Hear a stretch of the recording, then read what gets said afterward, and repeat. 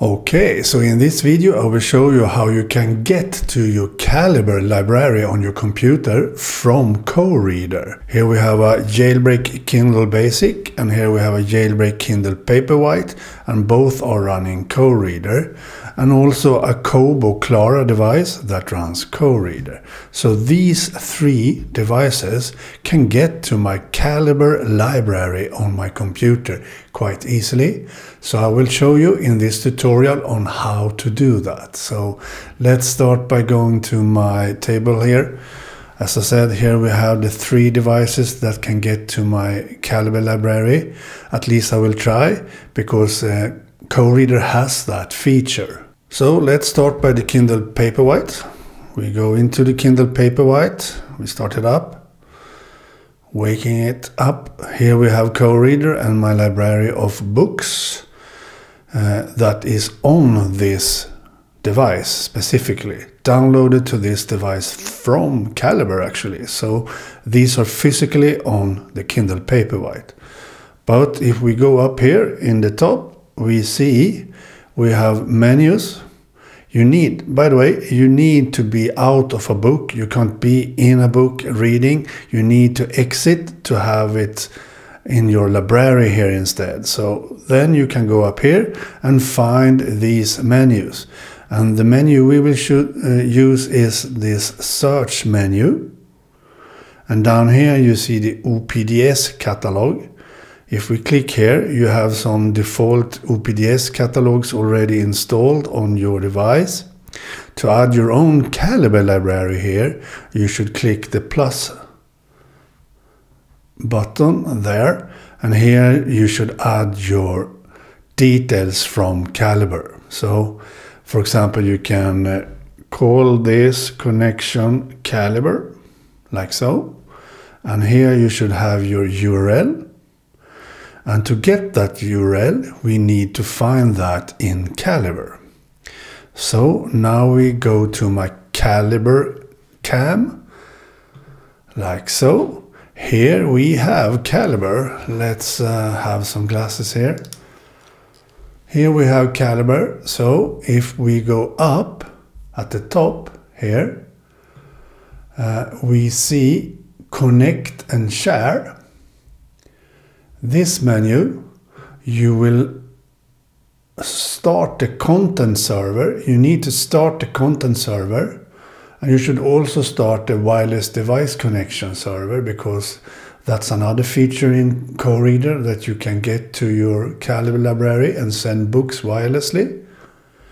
But you should start the content server, and here, after starting the content server, you see the address and port that you should add to your Kindle device. Do you understand? So now we go back to the table cam again. And here we have the Kindle that should be added that address. And by the way, you see the username and password. If you have your Calibre library set up to only have it available on your home network and not on the whole internet, I recommend you to have it only for your home network. Then this works much better without username and password. So in the settings in Calibre for the Calibre server, then you should not use any username or password. So now I should add those details. As you saw in Calibre, this address could be quite different from yours, so don't type that exact same address as I have. Your address could be different. And here we should type a colon. Where do we have a colon? Here. A colon, like so, and then add the port to 80 by 80. You can set which port you want if you don't want to have the default here, but I want to use the default, and then we save this, like so. Now you see that I have added the Calibre UPDS catalog down here. It's my own Calibre library. If I now click on that, it should connect to my Calibre library. I actually did that wrong, so please bear with me. I will show you once again the right thing. So you go into the UPDS catalog. This that I added had the wrong address. So let's long press and click edit. You should also add /UPDS. That's important. I forgot about that. Sorry. So the address from Calibre, like so, colon, the port /UPDS. Otherwise it doesn't work. Sorry for that. So click save after that. So now we can go into my Calibre library by clicking on Calibre. Here we have it. So here we have my different libraries. We can go into test books. It doesn't show that you choose the library. So you need to click there so you see that it says library test books. Now you know that you are in the right library. So now you can go by the news, by title, by author, and so on here, or search for a specific book. So if I click on buy newest, you see the newest books on my library. So if I now want to download any of these books, let's say All the Fiends of Hell by Adam Neville, I just click on that and you see these options. Download folder, it's the home folder that you set in koreader. You have the file name, and here is the type that will be downloaded, the file type. So if I now click on download EPUB, it will download it. But you can also see some other stuff here. You can see book information. Here you see the metadata for this book, how many pages and so on. You can read the blurb and so on. You can see the book cover by clicking there. You see the book cover, works great. And so on. You can choose another folder to download to if you prefer. You can change the file name. So if I now click on download, it will download the book to this Kindle. Here you can choose read later or read now. You can click read now to open it immediately. And now the book opens and you can start reading. Works great. As you see here, works great. Amazing actually. So if you click up here and go to library, you will see the book at the top here that you have downloaded from Calibre. Works great.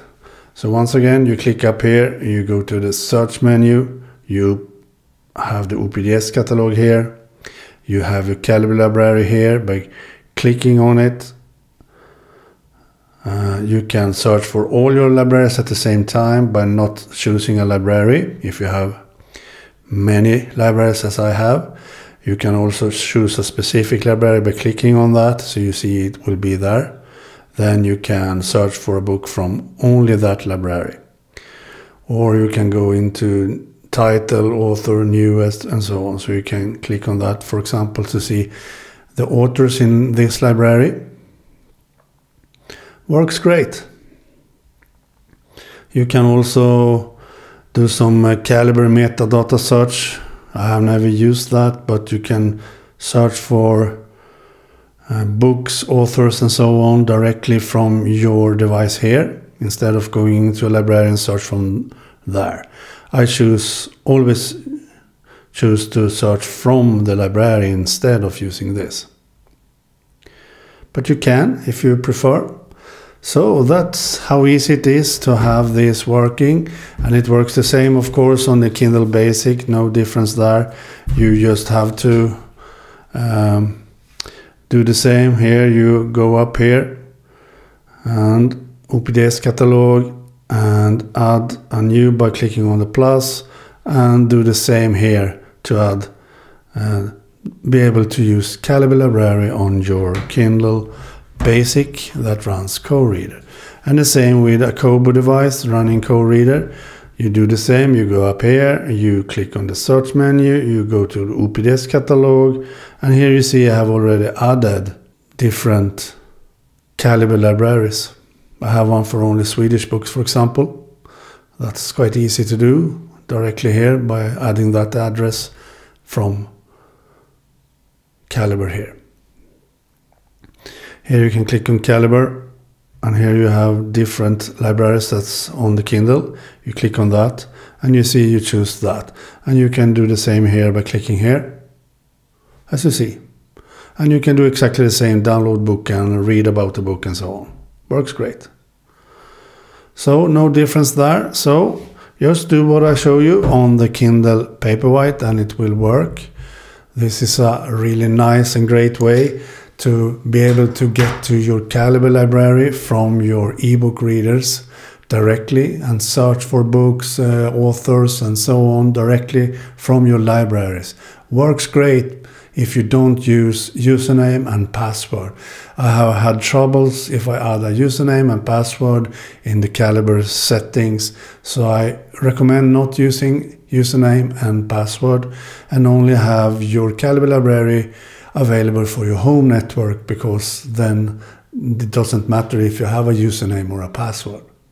So please like this tutorial. I need more subscribers, so subscribe to me also, and please share this tutorial to anyone on the net. Please do that. Okay, bye.